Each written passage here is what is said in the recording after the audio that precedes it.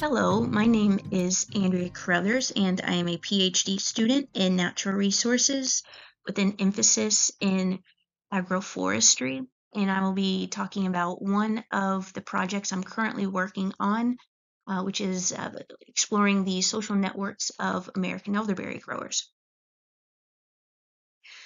My research takes a human dimensions approach that examines the adoption and maintenance of agroforestry practices. And for this project, more specifically, I'll be focusing on the adoption of American elderberry.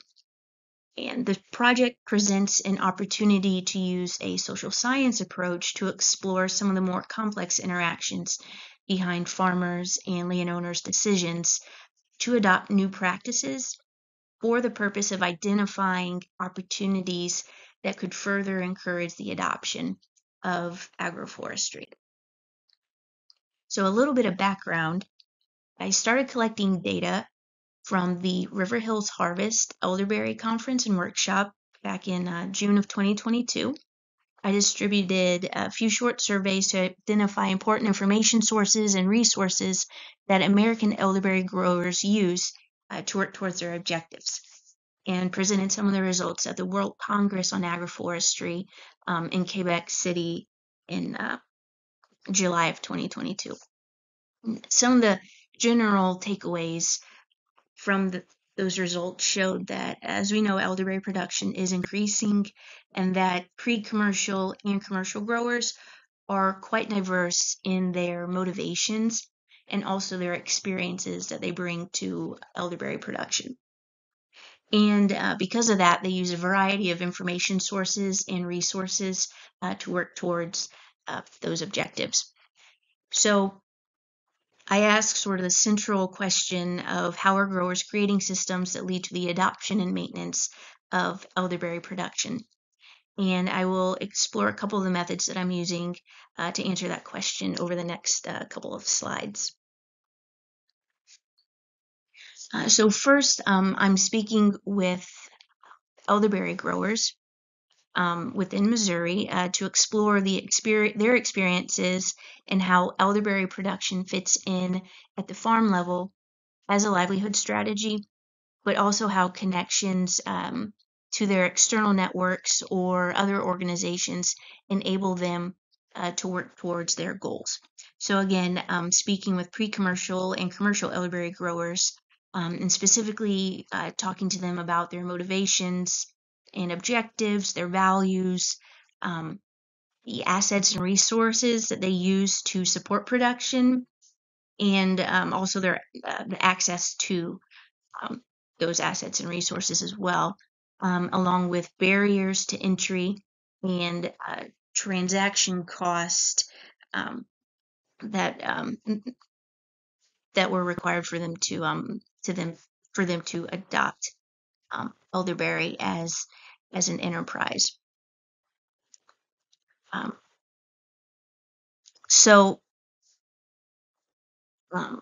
This helps further understand the social and cultural context and perspectives of growers and how they're interacting with markets.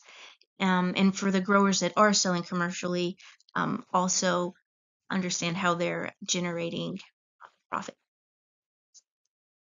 Another method I'm using is a social network analysis, which is essentially looking at the relationships and resources growers use to compose their networks in order to achieve their objectives. So who are they selling to? Who are they interacting with to support their objectives? And how the nature of the support networks differs among growers with different goals and objectives.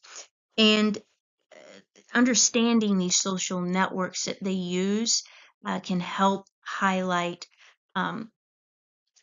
important strategies to increase the resilience of these farming systems, but also help facilitate action and the diffusion of knowledge and resources throughout networks that can hopefully lead to a better understanding for opportunities to increase the adoption of other agroforestry practices as well. So this work hopes to use these methods to identify systems and networks that are important to the resilience of farming and offer insights into opportunities for the diffusion of new knowledge for systems like agroforestry and perennial agriculture that are inherently more complex than more conventional systems.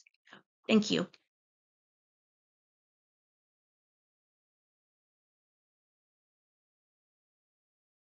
Hi, everyone. I'm Ron Revord, the tree nut breeder and geneticist at the Center for Agroforestry. UMCA has carried out black walnut improvement since 2001, and today I'll provide key updates from our breeding program from 2022, as well as discuss progress made in our genetic mapping studies.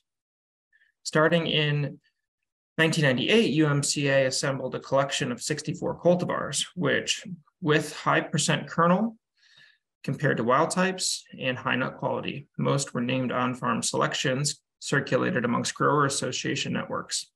Until 2017, the program was carried out by Dr. Mark Cogshaw, shown in the upper right. Between 2002 and 2010, 1,250 interspecific hybrids were generated, representing 30 crosses. 156 individuals were selected for multi-year evaluation from 2007 to 2010, with 5 traits included in Dr. Cogshaw's non-weighted rank-based index. 9 selections were retained for replicated trials prior to release. And this year, the program had several key milestones. These 9 selections were established in on-farm trials as candidate releases as a part of our preliminary release program. The most promising of these selections was approved by tech transfer for patent and commercial release, and quantitative trait loci for phenological traits were discovered and published for the first time in the species. We'll start with a quick status on our preliminary release program. As a quick refresher on these selections, here's an adapted version of the criteria considered by Dr. Cogshaw in his rank-based index.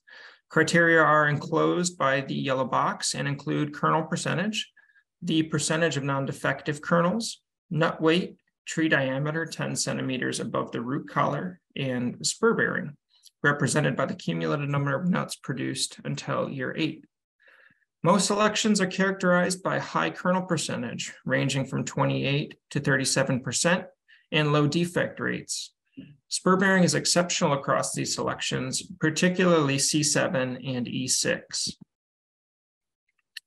This is the program pedigree for the selections, with gray boxes showing parentage and green boxes showing breeding selections. Sparks 127, Sparrow, Daniel, and Emma K are prominent parents. 4 replicated trials were established this fall on grower farms using grafted trees, each in a replicated complete block design. The growers represent distinct geographies in Missouri, and commercial cultivar checks were included in the trials, including Emma K, Neil, and Daniel. Around 300 grafted trees remain in our nursery for 2023 establishment in additional grower trials. 11 additional growers have filled out our interest survey to establish a trial later this year. The network will provide great genotype by environment data, but also create an excellent network for demonstration and outreach to promote orchard adoption of black walnut.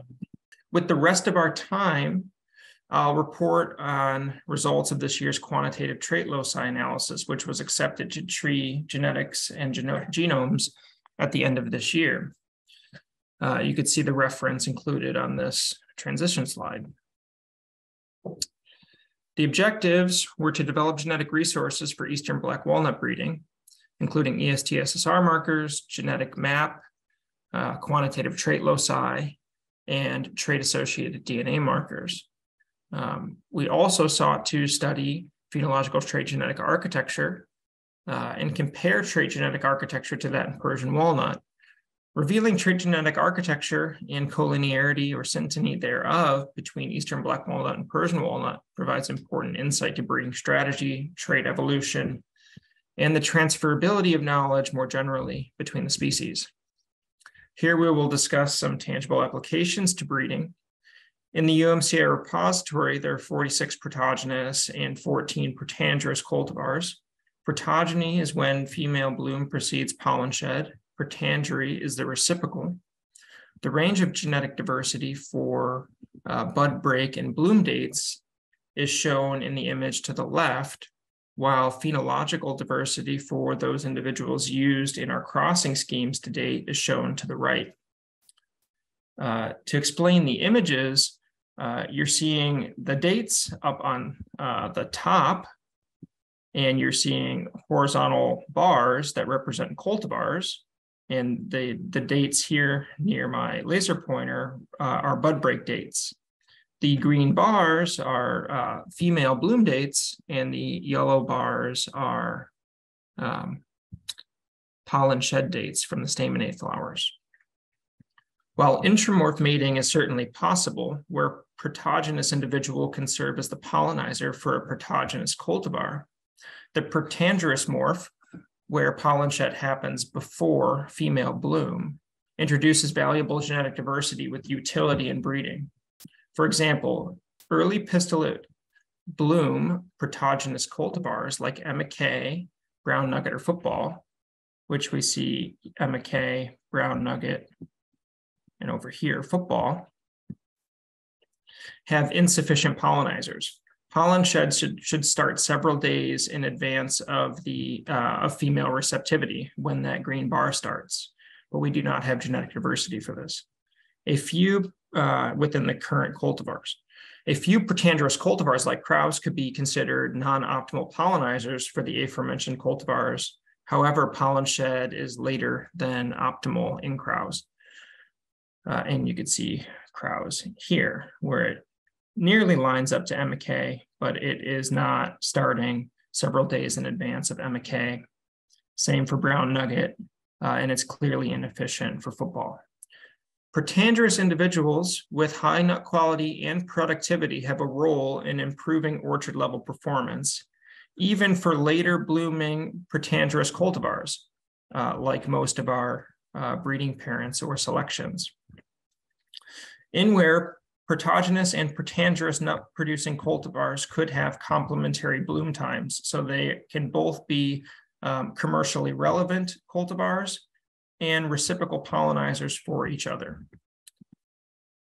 So moving on, bud break, peak pistillate, and peak staminate bloom were recorded in 2020 and 2021 by visiting the field every 2 to 3 days over April and May.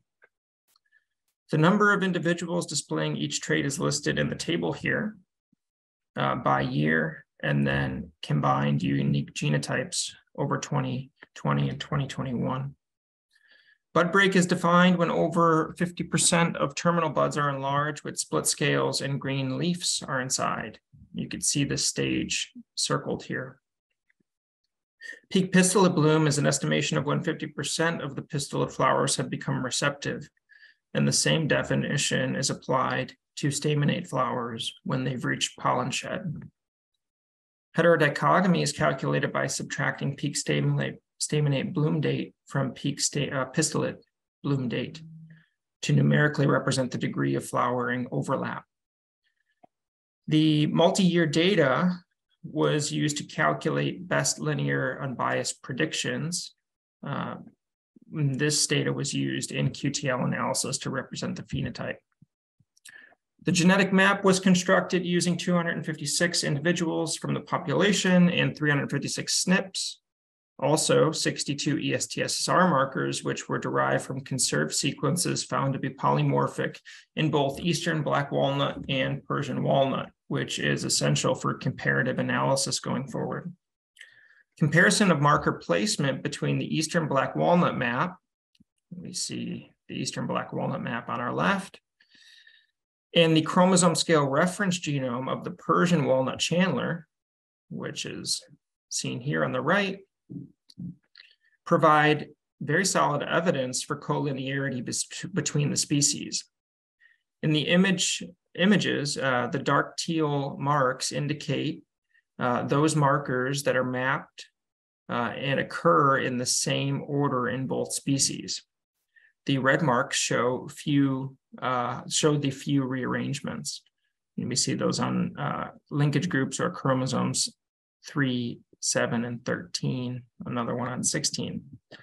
However, it's clear to see the orientation is largely collinear from the perspective of these ESTSSR markers. While variation was observed for each trait, higher levels were observed for both bloom dates as seen by the standard deviation and trait range. Interestingly, heterodichogamy segregated in a 3-to-1 pattern, suggestive of a major effect loci. Interesting variation was also observed in flowering times within respective morphs. The pistillate flowers of protogynous progeny bloomed an average of 4 days earlier than those in protandrous progeny. Similarly, staminate flowers of protogynous progeny bloomed an average of 8 days later than those in protandrous progeny. The mean interval between female and male bloom was significantly longer in protogynous than protandrous individuals at 8 days versus 3.5 days. And you could see that in the difference between this chart with protogynous individuals and this chart with protandrous individuals. There's considerably more variation in staminate bloom time in protogynous individuals when standardized to the female bloom date. It's also more important to note that the average dates of bud break and bloom date in the UMCA repository do not suggest a close relationship between the timing of bud break, morph type, and the interval between the flowering of the two morphs. So this should be genetic variation that could be manipulated in breeding. Overall, 5 QTL were discovered for the various phenological traits investigated.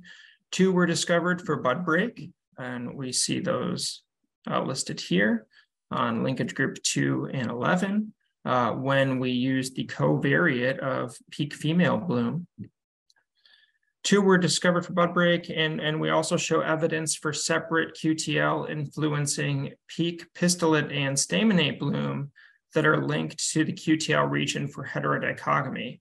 And this separate distinction is based on non-overlapping 95 confidence intervals, which are circled in these gold boxes.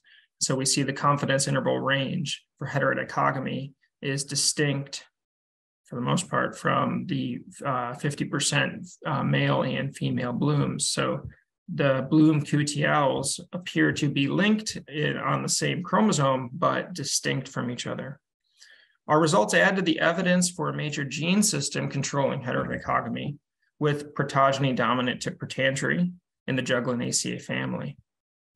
The minor QTLs for bud break on linkage groups 2 and 11 correspond to minor QTLs detected in Persian walnut. However, despite utilizing contrasting cultivars for bud break, with Schuessler is very early and Sparrow is very late, the major QTL discovered in Persian walnut on chromosome 1 was not detected here. One hypothesis for that outcome is that Sparrow is homozygous at that locus, which would also explain the lower levels of variation observed in bud break phenotypically compared to bloom times.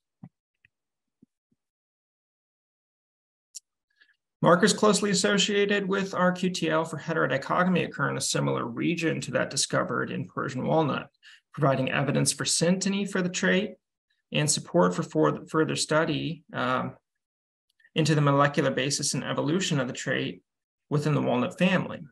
With the chromosome scale reference genome of Sparrow in progress and upcoming opportunities for fine mapping, comparisons between the species will become more precise.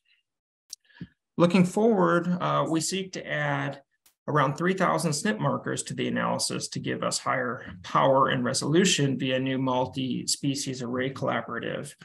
Using these data, we'll confirm results, narrow QTL regions, and also do this for spur-bearing traits and nut quality traits, which Ben Jablonski is reporting on in this annual review. We'll select new markers from this array that are associated with bloom times for heterodichogamy for cast marker development and establish a pseudo F2 population for marker testing. We also transitioned 8 breeding selections with excellent spur bearing and nut quality to replicated trials from this mapping population. And lastly, I would like to acknowledge our supporters at the Center for Agroforestry, the Dale Bumper Small Farm Research Center, and the USDA ARS, along with the Missouri Department of Agriculture.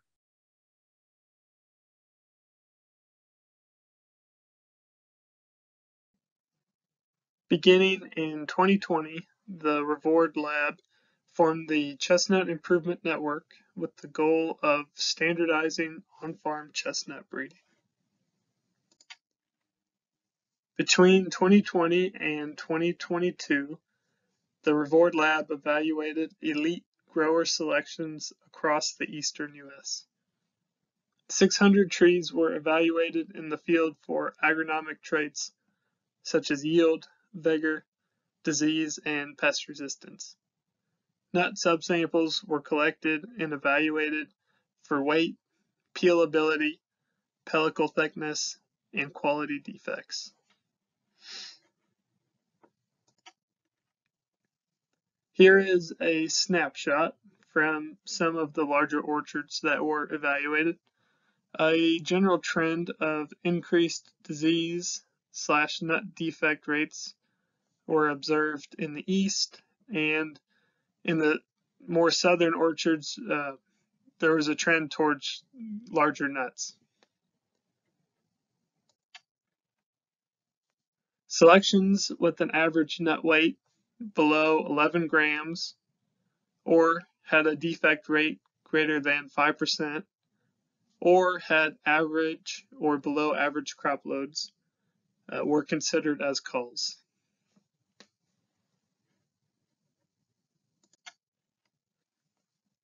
After culling, around 50 elite trees remained. Growers were asked to send scion to Hark, where these were grafted and planted into a completely randomized orchard, augmented with commercial checks for long-term evaluations and ex situ conservation.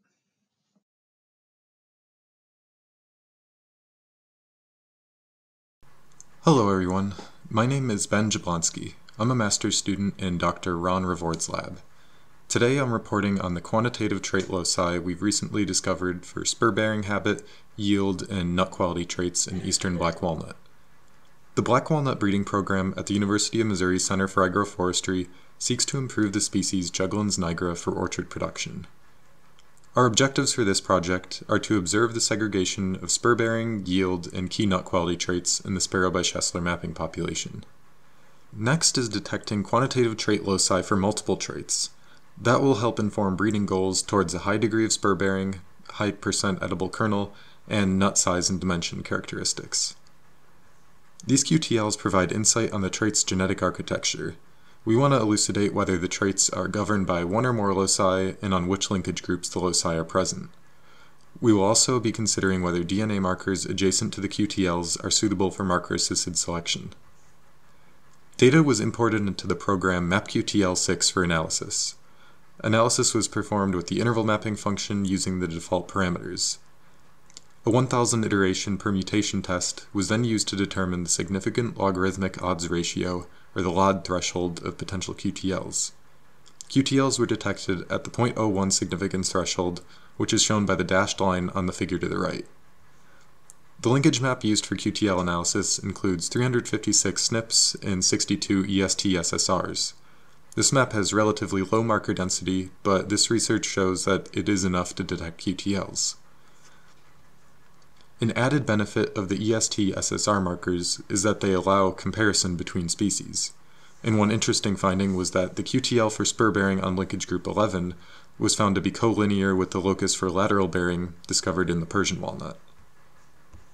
This study was the first exploration into the genetic architecture of key traits in black walnut, discovering QTLs for traits important to the University of Missouri's breeding program. We discovered that traits related to nut size, kernel mass, and in-shell nut mass were all highly correlated.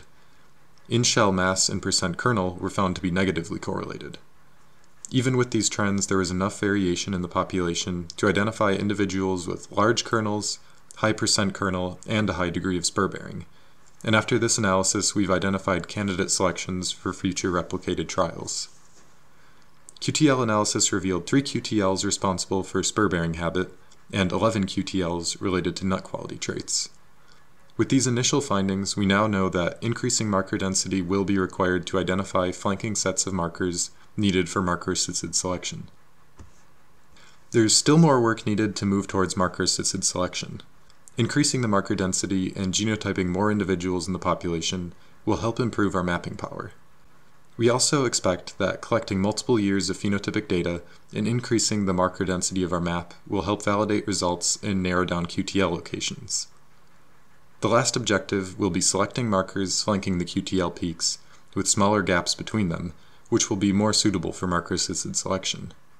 And that's it for the flash talk on my research. Thank you for watching.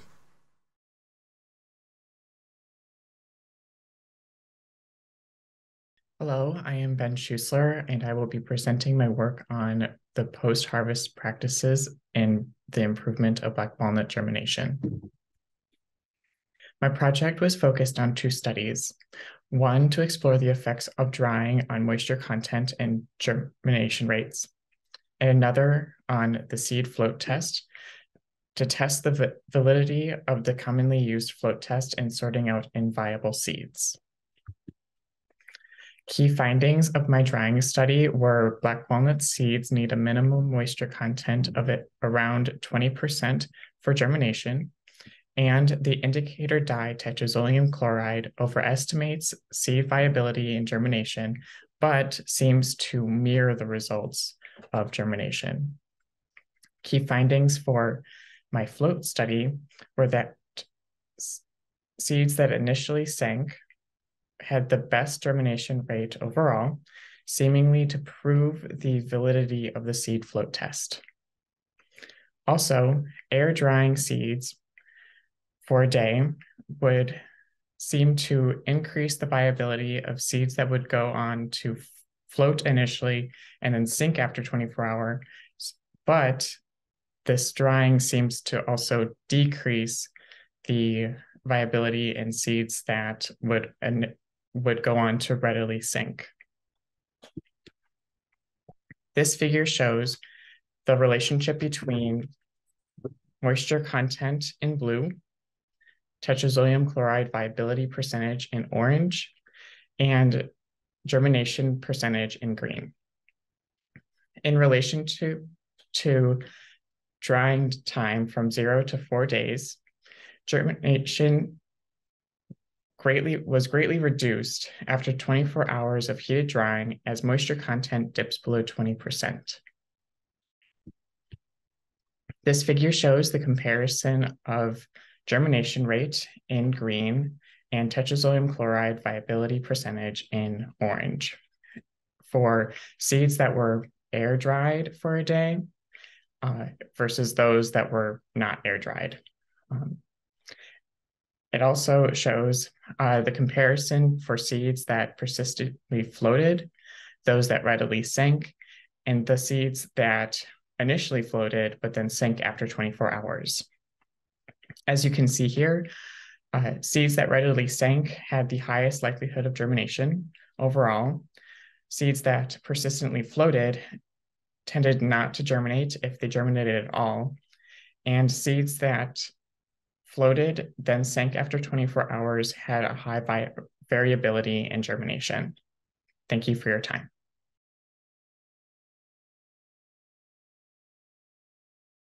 Hello everyone, my name is Dwikarina. Today's talk, I'm gonna share about the Black Walnut report project of 2022, conducted by me, Amanda, and my advisor, Dr. Chang Holin. So walnut-rich diet has been suggested to have beneficial effect related to hyperlipidemia, type 2 diabetes, and non-alcoholic fatty liver disease. However, the exact phytochemicals responsible for these beneficial effects remain relatively unclear. And it should also be noted that most studies in the literature are based on work with English walnut. So in this study, we are specifically use black walnut because some literature has suggested that the black walnut kernel has a diverse phytochemical profile, and we are interested to find out the effect of black walnut in non-alcoholic fatty liver disease. So we conducted a pilot study to explore the feasibility of effectively delivering black walnut extract to rats. The objective of this project is to evaluate the impact of black walnut supplementation on the overall welfare of the rats, and also to determine the effective dose and administration time frame of walnut extract in the rats to see an effect. So after 4 weeks of treatment with black walnut extract, we extract these serum samples and extract them to analyze using metabolomic approach. We compared 20 potential biomarkers compound in rat serum samples treated with black walnut extract. And based on our study, we see a significant difference in some of the biomarkers compound in serum samples rat that get treated with black walnut extract. As shown in the figure, in the treatment, the concentration of some of the biomarkers compound either decrease or increase to the normal concentration, or we can see as noted as the control mean. We also see this effect both in female and male mice. Further research is under progress to evaluate the chemical profile of serum samples between control and treatment using untargeted metabolomics approach. Thank you for your time.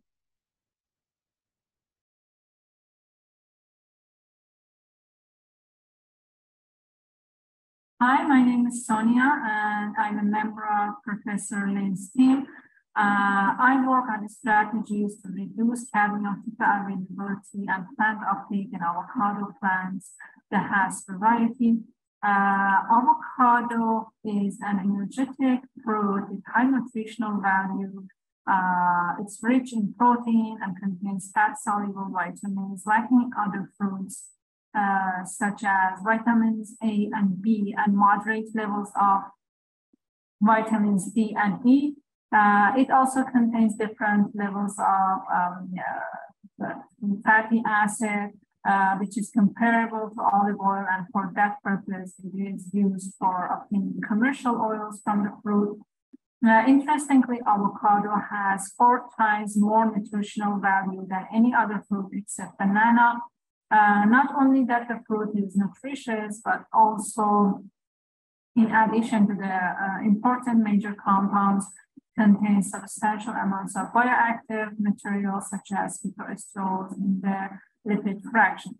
Yet fruits could have higher amounts of heavy metals such as cadmium, limiting their market, trade, and consumption. In this context, we are devising ways to mitigate the heavy metal uptake by the plants to improve the market and the access of the consumer to a safe food product. Our short-term approaches are soil amendments such as rice biochar, lime, as well as foliar iron application. The seedlings received from the greenhouse, from the nursery, were transplanted into tree pots using soil that we collected from the riverbank to mimic the California avocado farm soils. And the soil was tested for its characteristics and mineral levels, as well as contamination at MU Soil and Plant Testing Laboratory. Secondly, we are working on protein material from the debris of the black walnut and improving the protein by enzymatic hydrolysis and testing these fractions for their anti-obesity effects in terms of diabetes and overweight. And we're expecting to assist farmers in selecting the best variety as well as developing new products. This is the end of my presentation. Thank you for your attention.